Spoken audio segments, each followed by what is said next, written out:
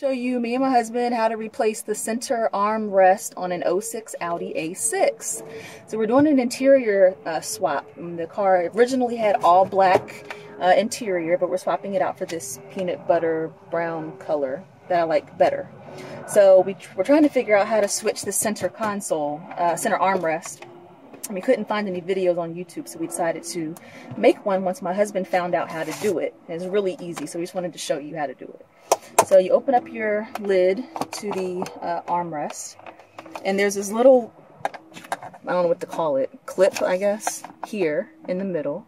You just take your screwdriver, flathead screwdriver, and put it right on the lip of this clip. And press down on it. You press and then pull towards you, towards the front of the car, and it just slides right off like that. And then take the one that I want, this brown one, and line it up with the clip, the hole here, and then push it out back towards the back of the car, and it's on securely, and you're done.